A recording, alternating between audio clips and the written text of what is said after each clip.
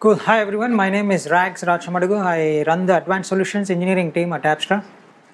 Thanks, Claire. So we saw so far how the NSX configuration from a connectivity point of view is interpreted as an intent for the fabric, and using that as the basis we can give you anomalies using our intent-based analytics. Fixing that basically, I want to show you how the security side of the house looks like. So for security, as you guys know, microsegmentation is one of the popular use cases that NSX-T solves. But as Mansoor mentioned, usually in the real world, we see customers having heterogeneous workloads. What that means is a given organization, not all of its workloads are running on NSX. They all mostly have some bare metal workloads. They have some workloads running on classic vSphere, maybe some other hypervisor.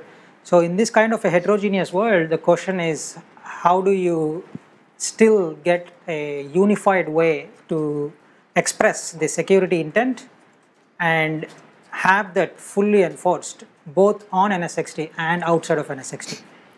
So here I have a use case, like I'm depicting a small topology which has two networks, logically two segments. One is a database network, another one is an application network.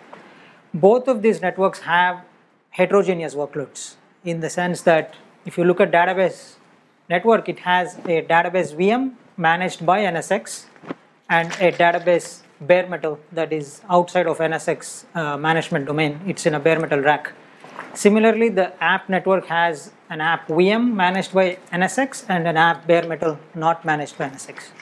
So from a policy point of view, my policy or my intent is to say that databases by themselves cannot initiate communication to the applications, because applications are the ones that need to talk to the database, not the other way around.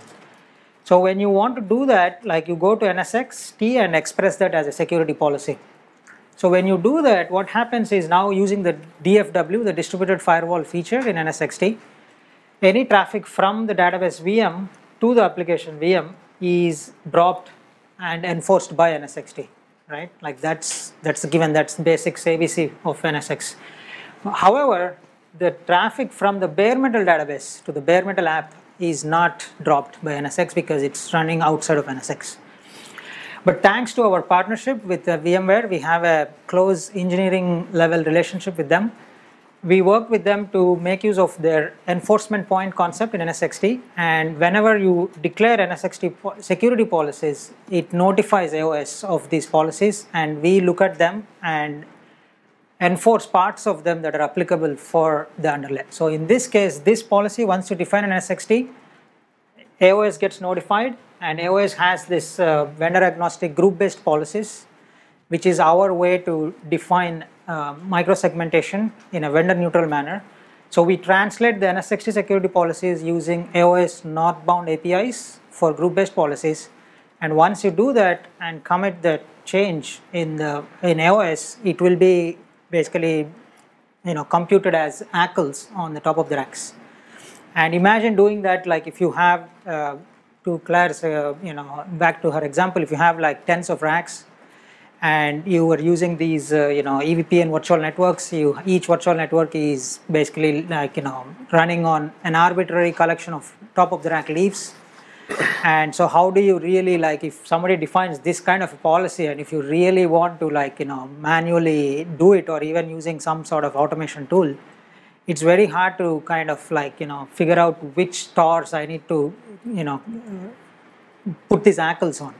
And that's where our single source of truth really comes to the rescue, because we manage the whole fabric in a programmable fashion.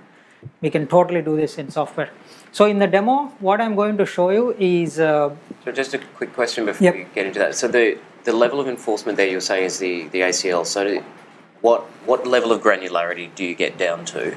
So today we get down to the level of individual virtual networks, and that's using SVI based ACLs, and on vendors that support it, we also do port based ACLs. So within one broadcast domain, you can kind of do microsegmentation. Okay, are you looking at going a little bit closer to the applications? Because I'm thinking about container environments mostly, where it's all in software, so you then have things like service mesh.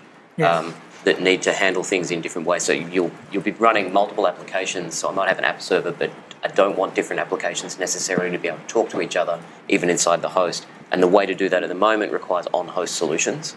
So Yes. there are technologies that do that. I'm just wondering whether you're looking to integrate with some of those so that you can enforce policy even closer to where the workloads are. Yes, that is definitely in the same ballpark, because we believe that for example, if you're running on Kubernetes, as part of your service definition itself, you define your segmentation rules. Yeah. So we want to suck those kind of things into the group-based policy, but our focus is still on networking, and we may reach host.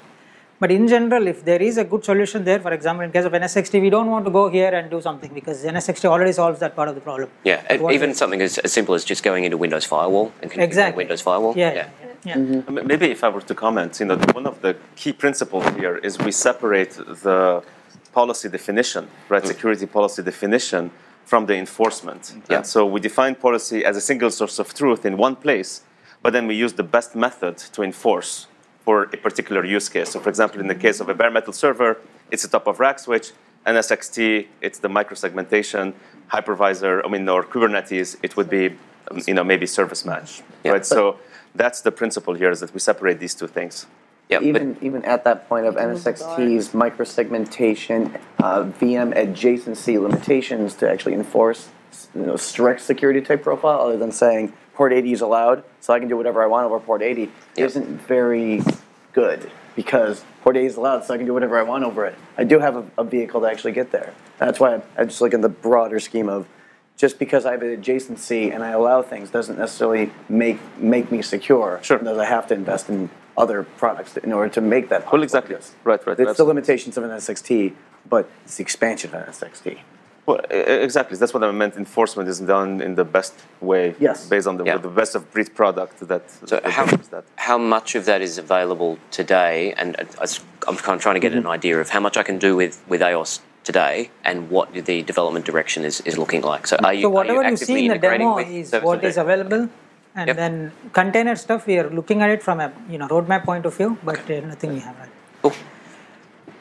So in the demo, I'm going to show you two windows. One window shows the ping from the database VM to the app VM. Another window shows bare metal database pinging the bare metal app. So for the purpose of the demo, I have simulated the bare metal using a VM on the vSphere that is running outside of NSX-T. And then we will define the policy in NSX-T. We will see that this traffic is disallowed, but this one is still going on.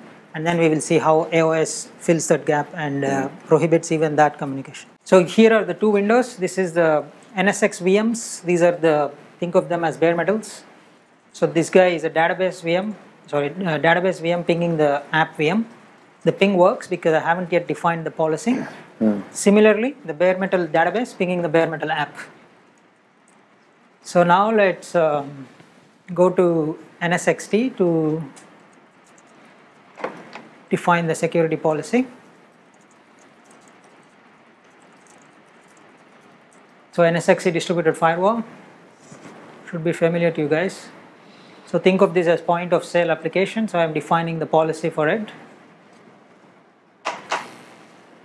Add a rule to deny the database to application traffic. The source is my databases. This is a security group in NSX-T.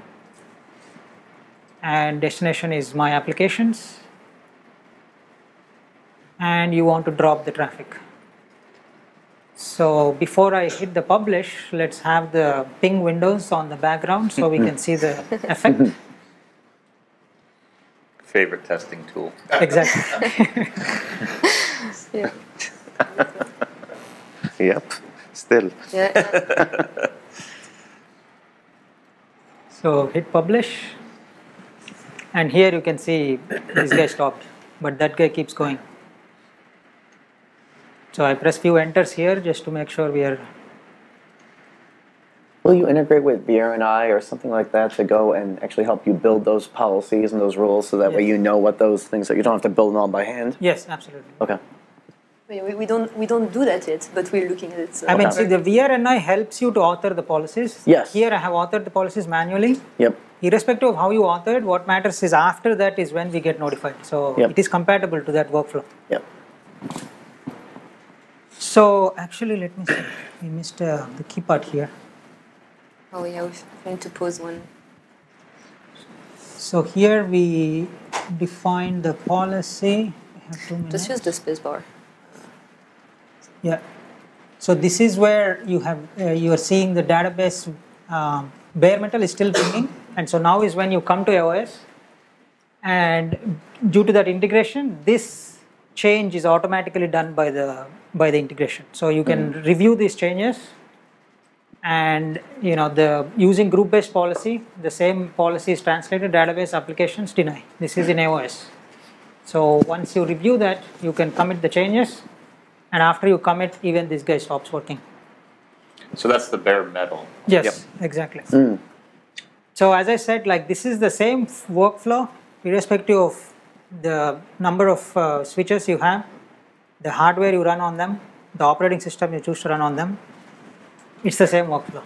Do you have a mechanism for audit trail around all those things?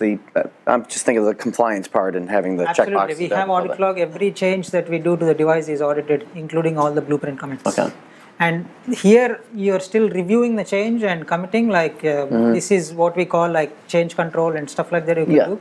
But if you're comfortable, you can actually flip the switch and we'll automatically commit. You don't even have to review them. So it depends on like how comfortable you are in terms of your workflows.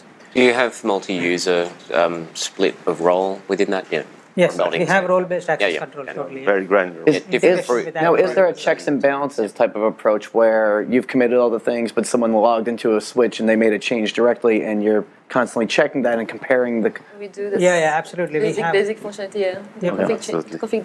Config deviation, we call that. Yes. Oh, perfect. And just to be clear, it's AOS that's going to NSX-T looking for new policies to then bring that over and.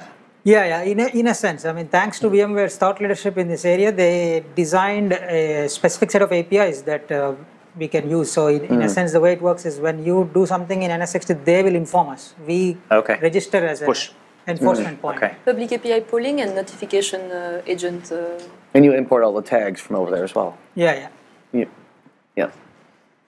What happens if, for some reason, a policy is created in NSX-T, it's pushed to AOS, AOS looks at it and says, this looks actually like a violation of some intent statement that was made earlier. What's the workflow then? Yeah. For within group-based policies, we have a lot of sophisticated conflict detection, like within the policies. So in that case, your commit will get rejected due to the build errors. And you can review and resolve the conflict. The commit will get rejected on the AOS side, yes. But what about on the NSX-T side? NSX-T side, it will go ahead and it will show you as an error. It will say this policy was failed to be enforced by one of the registered enforcement points. Okay, and will that flag back to an NSX-T administrator to say, hey, by the way. You can see that. This is the enforcement point feature of NSX. It's smart enough to do those type of things. Yes. We're not using just security APIs. We are actually using the concept of NSX-T enforcement point, and you register yourself as an enforcement point. And so if the security policies is not accepted by an enforcement point, NSX-T knows about it and tells the NSX-T user. Okay. Yes. Yeah.